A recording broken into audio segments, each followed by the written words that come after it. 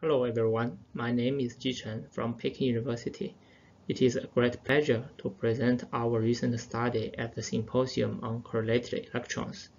The topic of my talk today will be focusing on electron correlations in titanium oxide systems.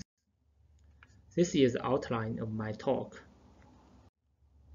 We always talk about that materials consists of transition metal elements are challenging systems for electronic calculations. Unfortunately, in chemistry and physics, there are many important applications that are related to transition metal containing materials. For example, transition metals are used a lot in catalysis, and they also determine the key physics for high temperature superconductivity, for example. Therefore, although they are challenging, we still want to try to understand them, and Ti is one of the simpler ones among transition metal elements. So titanium oxide is a perfect example to show how complex is the electronic correlation. It seems that TiO molecular and TiO2 materials are not very relevant. At least people in quite different communities talk about them. TiO is one of the most natural and important substances detected in the universe. To understand the involvement of planets, one needs to know the electronic structure and the photo absorption spectra, for example.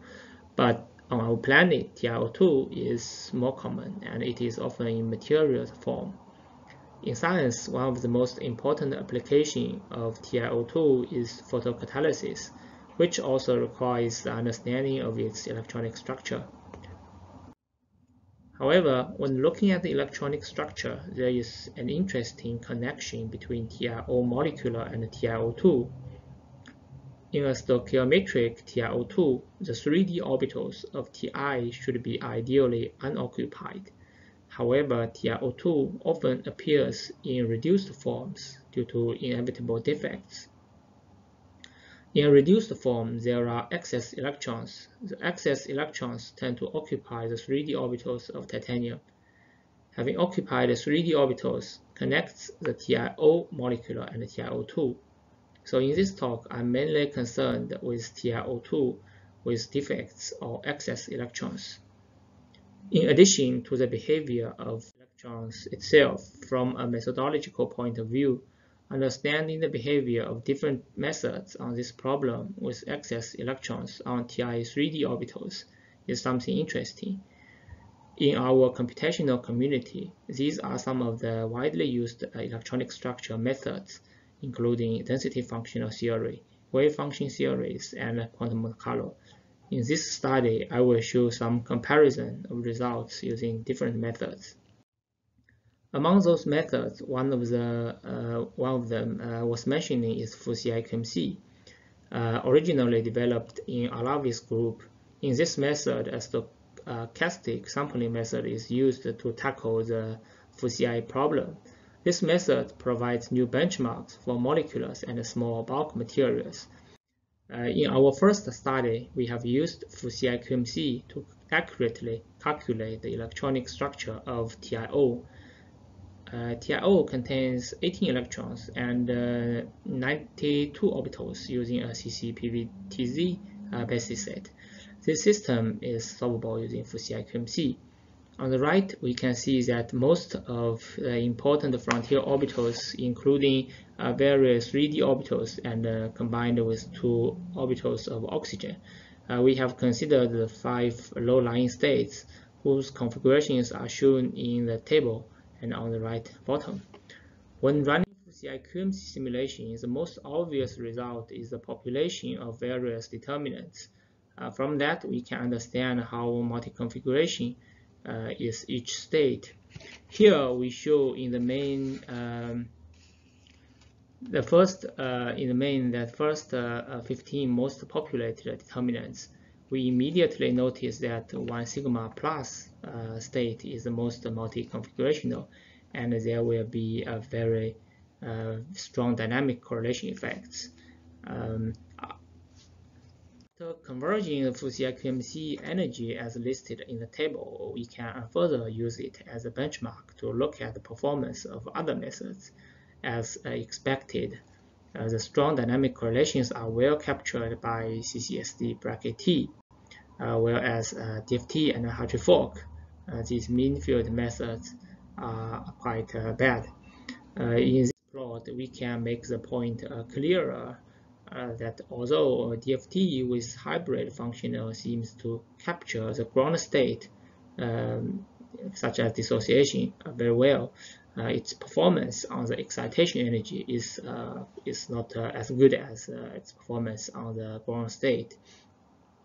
These understandings built on the study of TiO molecule is quite important, especially it shows DFT may be less accurate in computing the excitation energies of titanium oxide systems, because many previous studies have adopted DFT to study related properties in titanium oxide materials, such as the band gap, defect states, excitations, etc. Therefore, going beyond DFT may be necessary from our point of view, and CCSD bracket T may be a good option to go beyond DFT. Now let's move to the TiO2 materials with defects and excess electrons. Obviously, we are not going to carry out FCIQMC at this stage for such a large system. So we developed a point charge embedding method, which has been used in conjunction with other wave function theories. Here, the environment is described by point charges to reproduce the electrostatic potential at the vacancy center.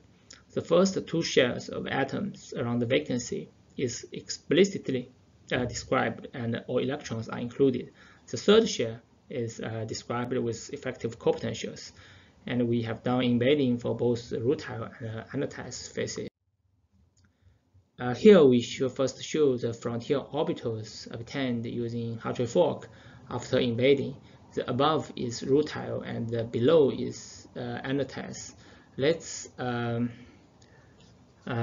take the rutile, for example, for a moment, and by controlling the spin, we can directly compute the singlet and the triplet state with ground with ground state FCIQMC.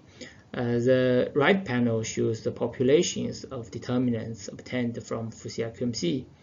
Interestingly, we find very similar behaviors of TiO molecules. Especially, there is significant multi-configuration features for both states, also indicating the reliability of CCSD bracket T potentially. To obtain the results with a small error bar is still challenging for this system, so we computed the energies using CCSD bracket T and other methods as a comparison. We find that singlet is consistently a ground state.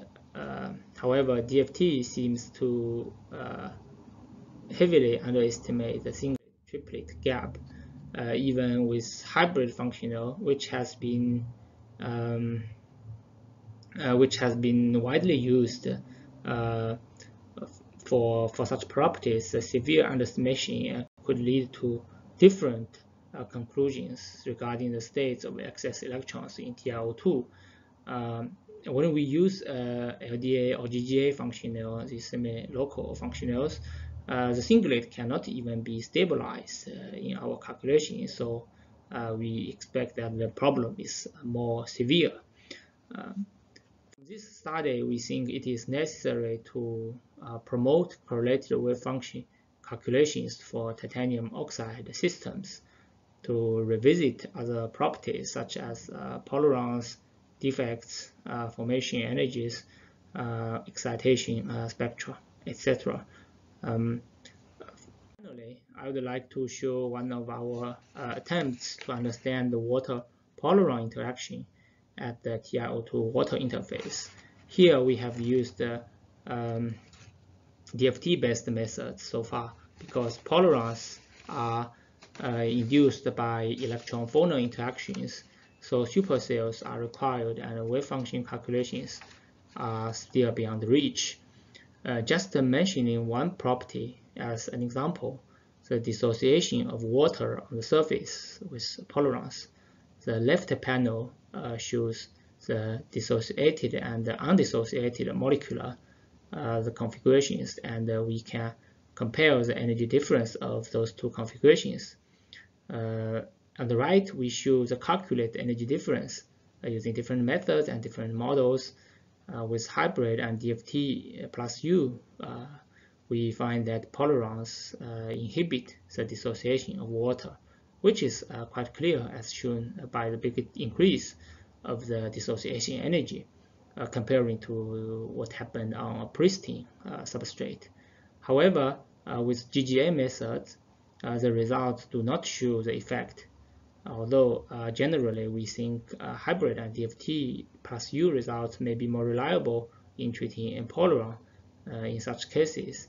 The example highlights the importance of describing the electronic structure accurately.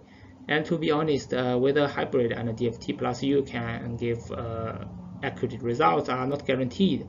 So we think it should also be investigated in the future.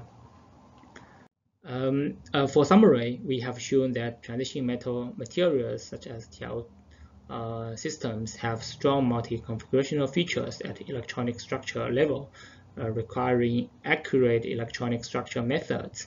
Even materials such as TiO2, which is normally a D0 material, can show strong multi-configuration behaviors when in its reduced form.